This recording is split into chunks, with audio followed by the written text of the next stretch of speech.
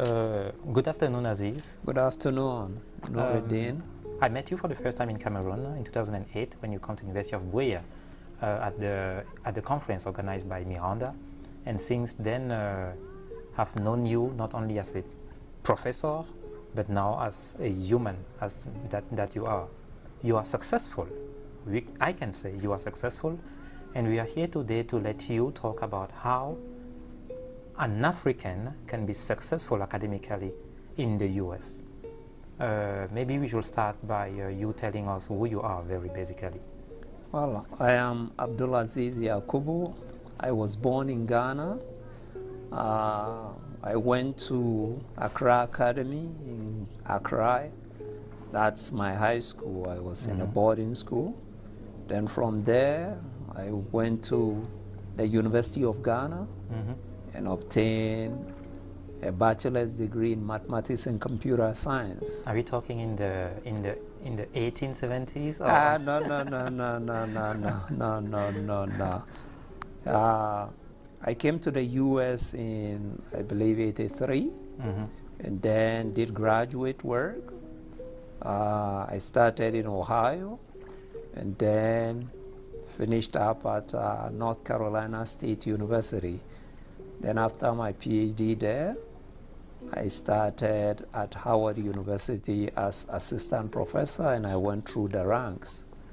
I've had excellent opportunities, and I've visited lots and lots of other universities as visiting professor, and long-term, short-term, and even I spent a semester in Botswana at Botswana International University of Science and Technology, right? So I've had experience visiting lots and lots of universities, both in the US, Europe, Canada, as well as Africa. Yes, thank you for that introduction. Will you consider yourself a successful academic? Well, in the sense that I was able to get tenure, went through the ranks, and a professor. Yes, I will say that in a humble way.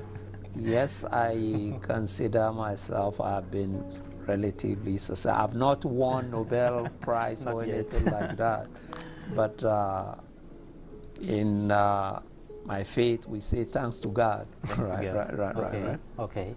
We are here. We have you here talking to the next generation, especially those coming from Africa and who are aspiring to continue their graduate or even become professional in academics in the US. Instead of saying that you've worked with so many people, top rank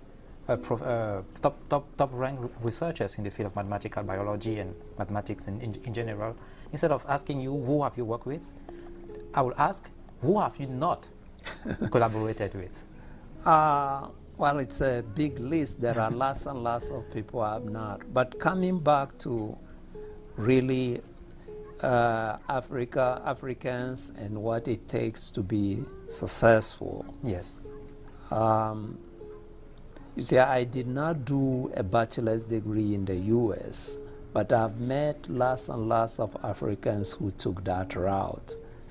And the little thing I see in their way for most of the people who came here to do the bachelor's degree is the financial burden. Bachelor's degree in US is very expensive, even for Americans. You've heard of lots of people taking loans and so on. Yes. And if you come from Africa and you don't have the finances, it makes it much more difficult because you may not have access to the loans as others. So if you intend to come here to do the bachelor's degree, it will, to be very successful, you want to make sure that you solve the financial part. There are several ways one can do it. If you manage to get a scholarship And those scholarships at the bachelor's degree are very difficult to get. You've got to do extremely well on some of those exams. And I'm saying here, I mean extremely well, to be able, because you are competing with a large pool of people. So that is one. And then if you happen to be some of the lucky, very wealthy Africans who can afford it, then definitely that's good for you. It's excellent for you. Now, if there are lots of distractions, as you know, coming from Africa and coming to America, there are lots and lots of distractions. But there are also lots and lots of opportunities. Some of the things that stand in our way in being successful in Africa, you will not find here. For example, basic things like textbook, resources. I mean, there are libraries everywhere, right? The internet, you have access to every website.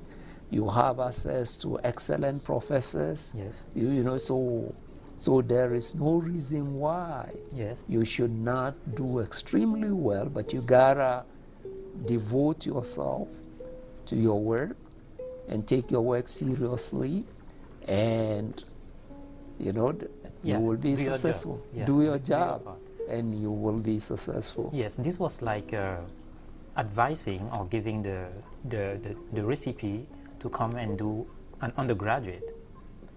Why can't an African not get a loan, or not can't, but what makes it difficult for an African not to get a loan at undergraduate level in the US? Well, you know that the loans are administered by banks, right? And in fact, even in some states, to be able even to get a bank account, right, you gotta have some documentation. Some will not even allow you to open a bank account unless you are a resident or a citizen. So there are all of those, and normally, I mean, think of it that way. If you want to loan somebody your money, you want to make sure that the person can pay. Now, if you are not a legal resident of the U.S., I mean, a permanent resident or, I mean, a citizen, now that restricts you so far as getting jobs are concerned. So if somebody gives you a loan and after you graduate, you go back to your country, it makes it much more difficult. Right. But maybe one can look at their own country to see if they can get the loan from the country, because that will make it easier. But those are some of they are not necessarily government imposed restrictions. Oh, and some of the loans also are federally funded. So if they are federal government loans, you can... Citizens. They are mostly for citizens or permanent residents. So those are some of the reasons why. Right. Now we assume that the student has gone through the undergraduate level, is now graduate student, and is coming as a graduate student. What is ahead of him or her? Right, yes. As a graduate student, and in fact, whether you get your degree from the U.S. or from anywhere else, there are a lot more financial opportunities for you, in the sense that lots of graduate programs do have, sometimes, if you are in math, teaching assistantships. Teaching assistantships in math are relatively easier to get, because most math departments require teaching assistants to help them with instruction. So the way it works is that you'll be given a stipend, as well as also your tuition will be paid. The stipend is not a huge amount of money, but it is enough for you to live on it as a graduate student. And in fact, I went through all my education in the U.S. on a teaching assistantship and a research assistantship. And up till today, you will even find lots of American citizens on a teaching assistantship. Yes. So it's an easy and relatively less painful way of financing your education. That is the financial part, but let's talk about the admission into the graduate program. Okay, yes. You gotta first make sure that you understand the admission process of the universities. In some universities will require you to have what is called the Graduate Record Examination, GRE. Yes. And there are paths to it. Some will require you only to do the general, and some will require you to do a specialized, right? So you gotta study the department that you are interested in and know what the requirement is. Now, some graduate programs do not even require the GRE, but some will require that you pay admission fee. Some may waive it for you. Okay. Right? And also, it doesn't hurt you to look at the department and make sure that you have established contact with some faculty in that department. And how do you choose the faculty? You can choose the faculty based on your interest. So, for example, if I want to go to a math department and do math biology, then I go to that math department, look at the faculty who are working in mathematical biology. Yes. And then contact them and let them know that I'm interested in applying to their department. If by then, so whatever questions I have with regards to the application process, I ask them. Now, usually what will happen is that that faculty will convey your message or introduce you to the director of graduate studies. Okay. Now, if you are not able to find any particular faculty whose interests overlap with you and you still want to go to that department, the director of graduate studies is the person to talk to. Sometimes, even if they do not currently have somebody in your research area, the director of graduate study may be able to tell you if they are planning to hire somebody in that field, right? Or there may be somebody in that field who is relatively new and for some reason you missed him or her in the faculty list. So those are all things that you can consider. In the application process still, will you say African graduates should also aim for the biggest top-ranked institutions in the US? Yes, definitely.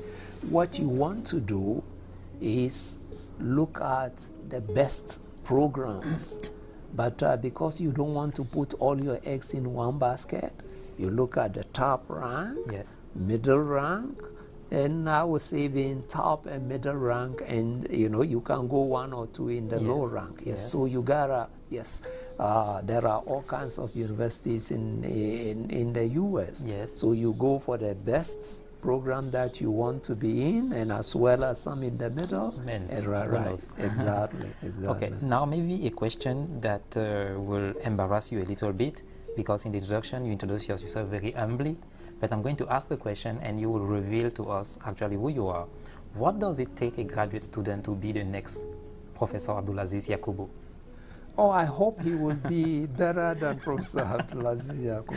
Well, what I should say is that certainly take your work seriously, straight from the first graduate class you take. Take your work seriously. And certainly don't go for the easy things in the sense that if you are in a math program, for example, aim that by the time you finish your PhD, you have some excellent publications. And these days, I will say also, after you finish or before you finish, hopefully you will go and do an excellent postdoc. Right. So if you have a very successful postdoc, and successful postdoc depends on how well you did. Right. And in your PhD thesis. Right. Then after the postdoc, and hopefully you will get an excellent environment that will help you develop even further. So, and also when taking a job, look for environments that will make you grow. Okay. Right? So once you do this, you know, I have no doubt that you will be better than Abdul-Aziz Yakubu. Okay. Thank you for that. I have one more question, and after that, you may also address any point you think we've not mentioned here or we've not addressed here. Go for a job, keep working very hard, but what about the African context of, let me call it, distraction from every social, from every legal, from every, what about the surrounding, those distractions that may, those factors that may distract from the goal of being the next best than Professor Abdul-Aziz Yakubu? I wouldn't call them, well, certainly, even from Africa, it takes some commitment for you to do well in anything that you do. So it's a matter of balancing act, right? So you take your work seriously, it doesn't mean you should forsake your other social connections.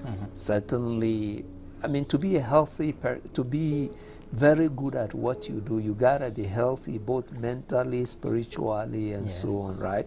So definitely don't forsake your African relations, but whatever it is you do in moderation, right? So when I say take your work seriously, take your education seriously, this is what you've been doing even when you were in high school. So it's the same thing, it doesn't stop.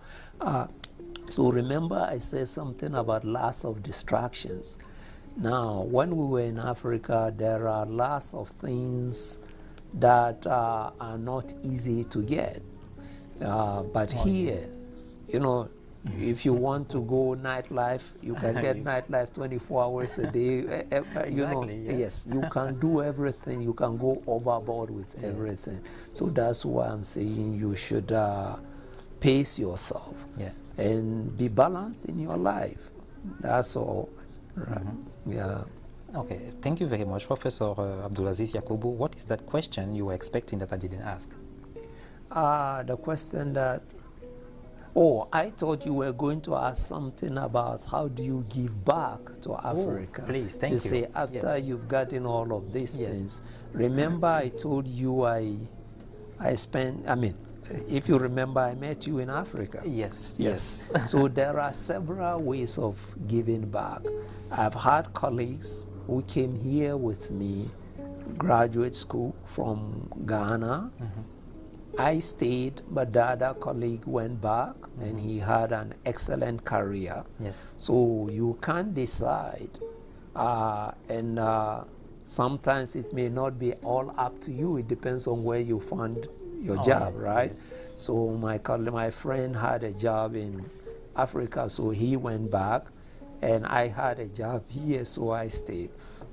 So that is one way you can decide where you want to be. Thanks to the internet these days, the difference is not too big. If you are interested in research, there are lots of resources online, and these days it's also easy to travel back and forth. So it doesn't, staying here or going back, the difference is not as big as it used to be, right?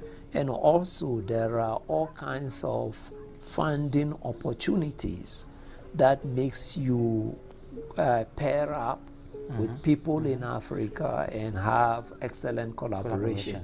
I hope you will interview, if you've not done so, with Miranda. I know she's gotten something that is allowing her to collaborate with Buea, right?